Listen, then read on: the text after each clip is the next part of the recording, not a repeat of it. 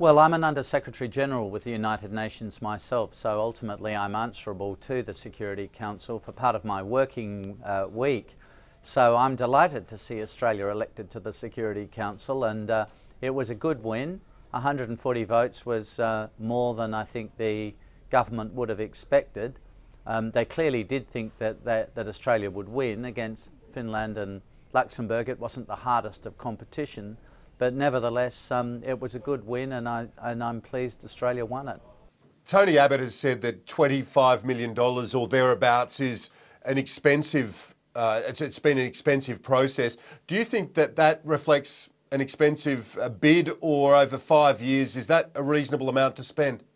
Well, I think it was 4 years, and secondly, of course, that's not the full bill at all. You have to take into consideration that a couple of embassies were opened in Africa that might not have otherwise been opened, and quite a lot of aid was also spent in countries that we typically wouldn't spend aid in. So it's pretty hard to work out exactly what it costs. But my point about the cost is the decision is now made. We've been elected to the Security Council.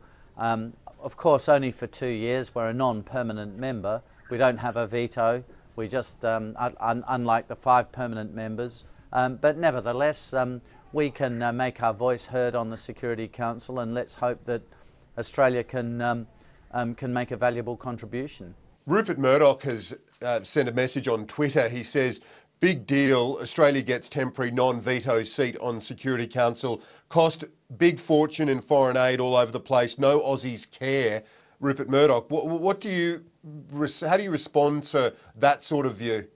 Well, I think, by the way, that's a very popular view. I think a lot of people would ask themselves, well, what's in this for me? And in Australians, you know, would ask themselves that question. And of course, in a sense, the answer is there's nothing much in it for them. It's a position of some diplomatic prestige to be a member of the Security Council. You are sitting around that table in the Security Council, participating in debates about significant global issues, but there are a couple of things to say about it. One, you're only going to do it for 2 years. We're only a non-permanent member. And secondly, at the end of the day in the Security Council, the 5 permanent members, all of whom have a veto, really call the shots. Not just because they have the veto, but they write most of the resolutions and they drive the process. But that's not to say the other 10 non-permanent members don't have a role to play. I mean, after all, if the P5, the 5 permanent members, wanted to do something through the Security Council and the other 10 decided they didn't want that to happen, they could stop it. So, you know, they have Australia will have some power. And there's another issue, and that is, well, how important is the Security Council in any case? It can be important. It was important in relation to Libya. It was important in relation to the war in Afghanistan, the sanctions against Iraq. On other occasions, like Syria at the moment, it's been deadlocked. And for as long as it's deadlocked, that diminishes its importance. But look, I think it's good for Australia to be there. I'm glad we're there. Okay, it costs some money to get there. The money's been spent. It was a successful campaign. DFAT did a fantastic job through this campaign. And let's hope Australia does a good job on the Security Council. And I know with your relationship with Kevin Rudd over the years, you haven't agreed on everything, and in fact not a lot over the years, but do you think that he deserves praise for having the vision to make this bid? Well, I think I wouldn't call it a particularly visionary decision. I think at some stage Australia needed to bid to go on the Security Council. Back in, I might be wrong, it was around 2002, I took a submission to the Cabinet recommending that we make a bid for the Security Council. A few years later, it might have been in 2006 or so, and John Howard wasn't very enthusiastic about it. He thought, well, you know, it's a lot of money to spend, it's risky, we could lose, and let's not distort our foreign policy for the purposes of getting on the Security Council for just 2 years as a non-permanent member. But on the other hand, I wasn't against Kevin Rudd's decision to make the bid when he did in 2008. I thought that was reasonable. He chose a good year because there was just Luxembourg and Finland in the field at that time. So Australia ought to be able to beat those countries. It's different if there's a Turkey or a Germany or someone like that, but with those two countries we should be able to beat them. I mean, the fact that the European Union is not as popular as it was, but because of the crisis with the euro, meant that General Assembly members were not likely to vote for two European Union members of the Security Council, which Finland and Luxembourg both are. So, you know, it was a propitious time for us to run, a good time for us to run. So in that respect, I do agree with Kevin Rudd.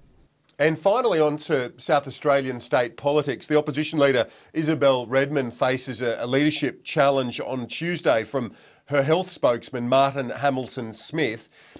Can I get your response to that, and also a categorical response in terms of your own future? Because there have been suggestions that Isobel Redmond had offered to hand over to you. Do you have any aspiration or interest in returning to politics and at the state level? Well, I explained at the beginning of this interview that I'm an Under-Secretary General with the United Nations running the peace process in Cyprus, so that's an extremely difficult job. It would certainly give me good training, I suppose, for dealing with some of these other issues that I see before my eyes, but no, I'm happy doing what I'm doing. As for the leadership challenge, look, the thing about the South Australian Liberals is they need to concentrate on working hard to not just expose the weaknesses of the government, but to develop a policy program.